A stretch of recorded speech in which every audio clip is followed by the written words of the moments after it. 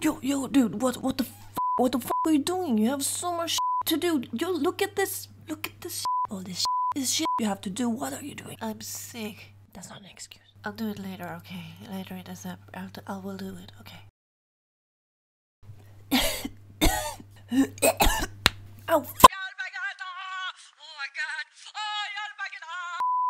And with that intro over, let's talk about what I'm actually drawing here. Yay! So, I had a New Year's resolution in 2022 to draw mermaid. I've always wanted to participate in mermaid, but I never had. Not in the sense of, you know, drawing a mermaid every single day for May, which is what mermaid is, if you didn't know. You draw a mermaid to a certain theme every day of May. It's really cute and I love it. Then May came and I was like, nope, I'm not gonna do this. I don't have the time, I don't have the energy, I'm a sad being, I'm not gonna do this. So I didn't. I did a few mermaids that I actually posted on my YouTube channel. So if you wonder what those were, yeah, that was mermaid for 2022. But then Hue-Member came in November and I just had this brilliant idea, like I usually have, that I could mix these two together and actually do mermaids to Hue-Member, because Hue-Member doesn't have a theme, it's just, you know, you draw in a hue. Perfect, I'm a genius, I will do this. And now here's the problem, my arm is really tired from drawing with a mouse. I cannot do that anymore. It's taken such a toll on my arm that I no longer can do it. It's hurting too much and I will ruin my arm before I'm 30 if I'm gonna keep this up. And I do have a tablet now, hooray! The problem with the tablet is that I'm not used to drawing with the tablet, so the first 3 or 2 paintings in this whole wonderful video are made with the tablet. Because my original idea was to do, you know, practicing the tablet and drawing with the tablet and lovely woo. But my arm was already tired and it got even more tired when I used the tablet because it wasn't used to working with the tablet, so I had to pause. But then I came up with a brilliant idea to draw sketches for the mermaids by hand, traditionally, which is what I'm good at. I'm really good at drawing traditionally because there's no fucking mouse there to click and click and click.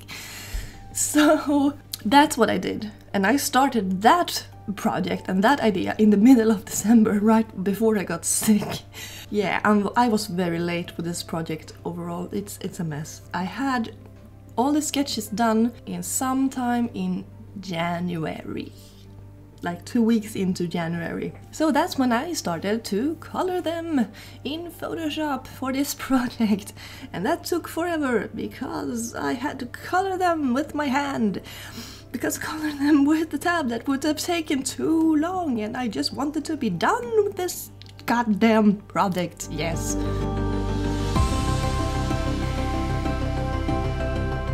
Now, don't be alarmed by the quality of some of these.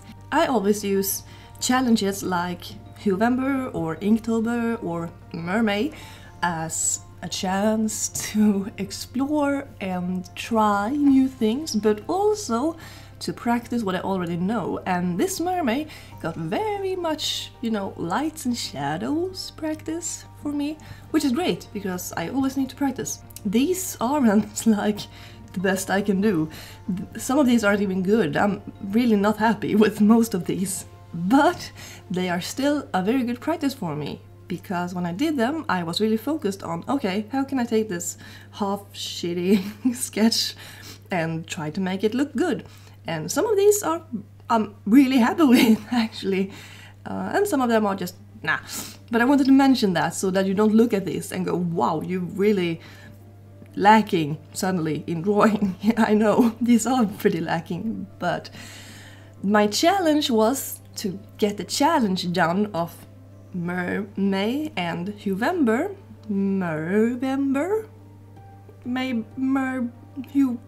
whatever. I wanted to get a challenge done. That was my goal. My goal wasn't to make the most beautiful pieces of mermaid art you've ever seen. I'm not Disney, okay?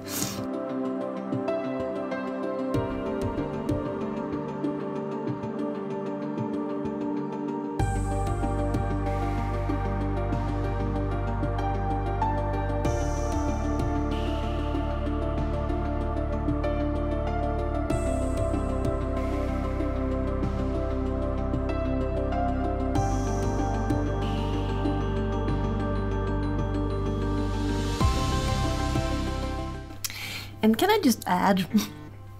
Shut up! Can I just add really quickly that it feels so freaking good to do Hue-Mer without doing 52 paintings and, you know, just doing the regular 30 or, you know, 31. It's amazing! I will never ever do a project like the one I did last year again. I say that now. Watch me like in a year when I try to do another project like that or another 100 theme challenge. I love doing those challenges. When I started doing them, it's like, yeah, this challenge will be so good and I will experiment a lot and I will get so much better, and when I'm done, I'm gonna look back and be like, oh yeah, I learned so much, because I do! That's the bad thing, or not bad thing, but that's the... I do learn a lot when I do those huge challenges, but... Ooh, to be in the middle of 100 theme challenge or similar, and just looking at all this shit you have to do and not feeling that you can't draw anything else, really, until you're done with what you're supposed to do. Yeah, it's the worst feeling in the world. It feels very good when it's done, but in between beginning and end, it's awful. I don't know why I keep doing it to myself. And that was my 100 theme challenge rant for this year. Yes, I need to do one of them sooner or later. Well, anyway, back to mermaids. This one is probably one of my favorite sketches. Red really didn't suit it at all. I wish I could have used it in like blue or similar, but no, I was determined to use the right mermaid on the right theme on the right color, so yeah, red did this, but it's really cute. I love the manatee. It's probably the wrong size, but I don't care, it's really cute. And this one is also really fun. I wanted to experiment a little bit with, you know, style. Not too much, because if I experiment too much, it will get out of hand and I will lose the plot and I will have a horrible drawing that I don't like, and suddenly I've wasted like 5 hours on it. So, but this one was fun. I like it. It reminded me a lot of art I used to do in like 2017.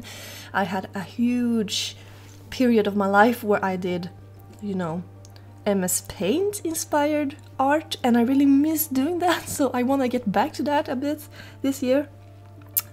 As I also want to practice, you know, with watercolors and doing amazing illustrations with traditional art, but at the same time I want to experiment with like paint or like MS Paint inspired art and really huge bright colors, because I miss that and I need bright colors in my life. So yeah. This one was mermaids, and I had no idea what mermaids was, and I decided to not look it up, but instead take it literally. So it's a mermaid, she has a maze-like gaze, and yeah, that was that. I am very smart.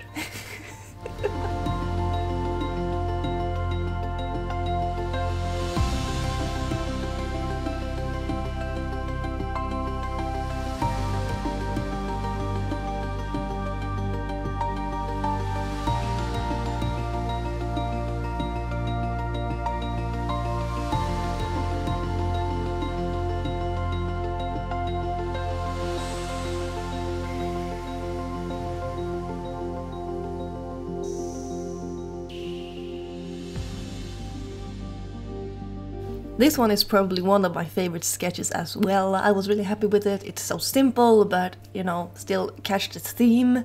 Very good.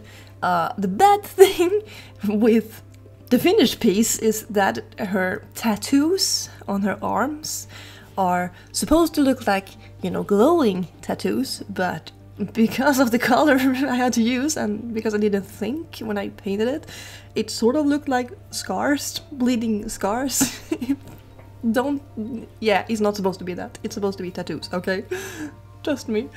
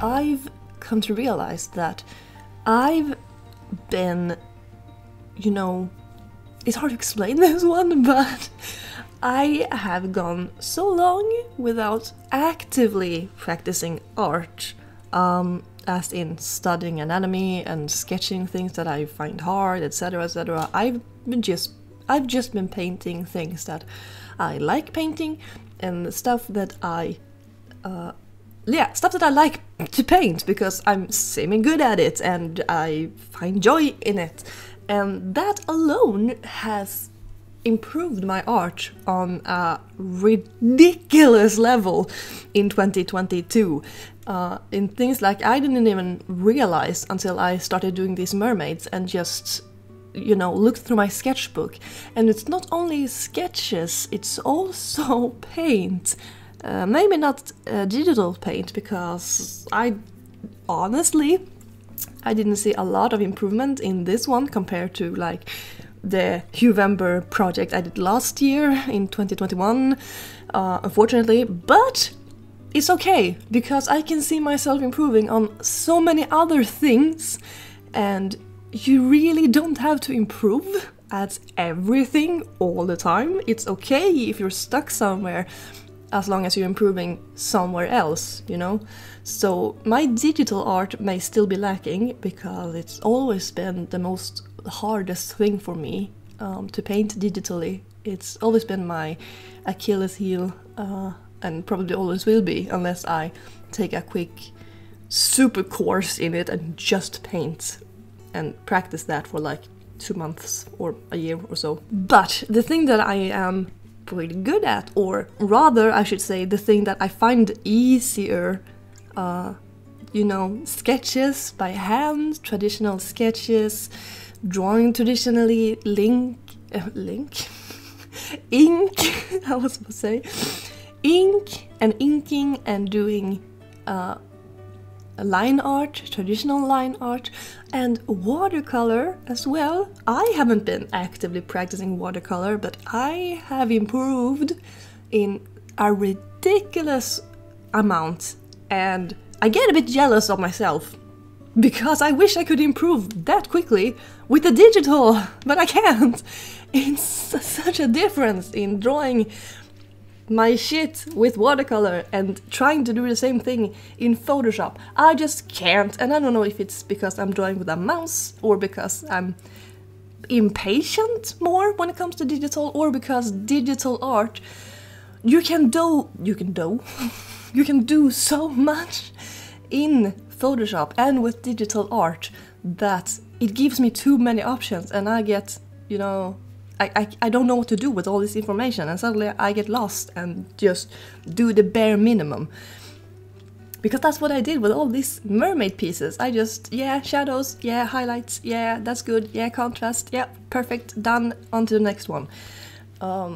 Whilst if I would have done this in, you know, watercolor, for example, I would have come up with so much more fun experiments and different ways to tackle the project. I just find it interesting that it's such a difference between art and art, and it's such a difference between how I tackle art and how I learn. I obviously learn so much more with using my hands than using my eyes, and even though I have to use my brain just as much with both, it's still such a difference. I think it's really cool how the brain works that way. And maybe you have no idea what the fuck I'm talking about, and that's totally okay.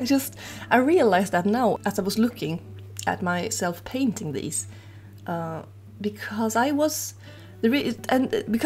so unhappy with this project. I was close to canceling this project like 2 or 3 times, because I was not happy with the paintings I did, and I wasn't happy with the sketches. I wasn't happy with anything, and it was very late. So I was like, what's the point? But the point is that I can see myself getting better in the sketches. Even though these are lacking, I can still see it, and I could feel it when I was painting. And I want to keep that memory intact, so that's why I finished this project.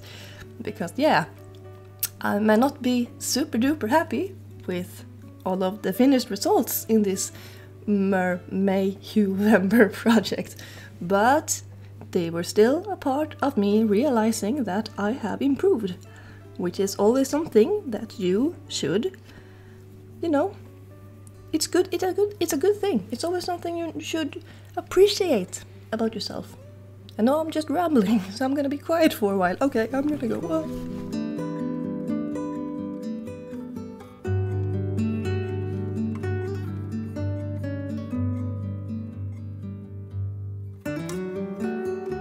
By the way, this theme was social butterfly, and my millennium brain immediately went to, oh, social media. So that's why she's using some sort of underwater mermaid iPhone technology that shouldn't work in real life. But it's magic and fantasy, okay?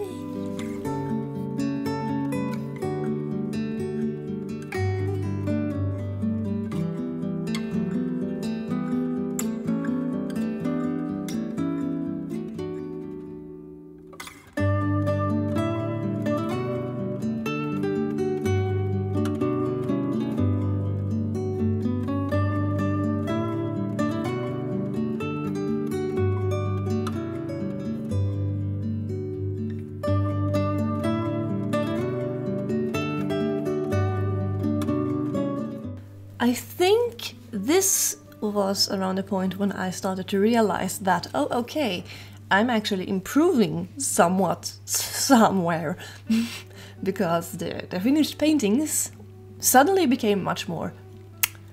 I had a bigger appreciation for them than I did, you know, for many of the ones in the beginning of the video of the challenge. Like this twice ponytail thingy. I thought it was really cute in the end, and I really like the, you know, the ponytails and the shining and how happy she is. And yeah, it's fun how you can improve without knowing you're improving and just realizing in the middle of the challenge that, oh, ooh, wait, I can do this much easier now. Ooh, this looks so much better than if I would have done this a month ago. Wow. Wow.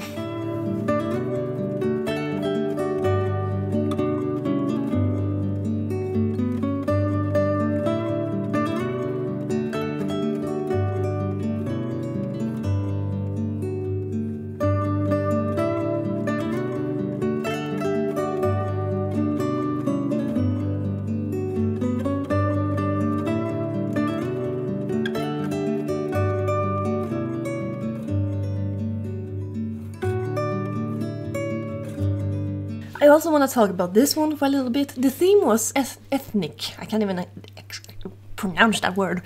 And my mind immediately went to like taking where I come from. The clothes, yeah, the clothes of Blekinge, which is the county I live in south of Sweden. Because I love those clothes. And to top it off, I gave the character a people long stocking hair. Because yeah, Sweden represents in some way, I don't know. And all I could think about was, oh, that poor dräkt, those poor clothes in water. They must be so heavy.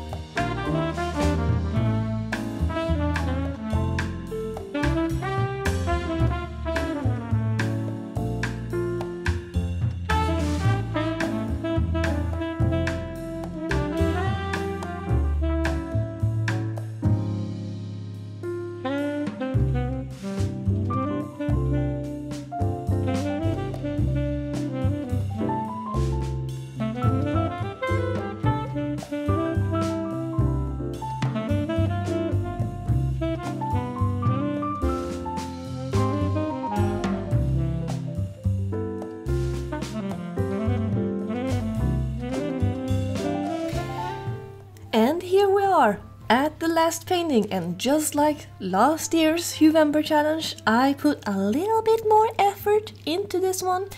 The sketch came out really good, surprisingly good actually, so I decided to just, you know, put a little more effort into it. I just said that. But yeah, so it took a little bit longer time, because I didn't want to stress. I felt like, yes, this is the last one, I can relax now, it's almost done. And I think that helped. To not stress through the painting is a really good thing. I think I stressed through many of these paintings in this challenge, way more than I'd like to admit. That could be a very, you know, huge factor to why they are lackluster in quality, because I stressed through them, because I felt like I wanted to just be done with this challenge. So yeah, this painting also has a bit of a history, you know, she's getting a potion, but is it a good potion? She believes it is, but is it really, or is it poison? Ooh, spooky, so much mystery and backstory, oh no.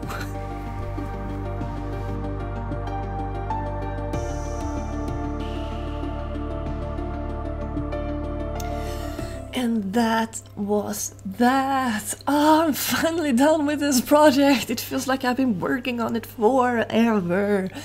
I am so happy and glad to finally be done with this project. You have no idea. Thank you so much if you decided to watch this to the end. I love you. I love you even if you didn't watch it to the end, but then you wouldn't hear this, so that's sad.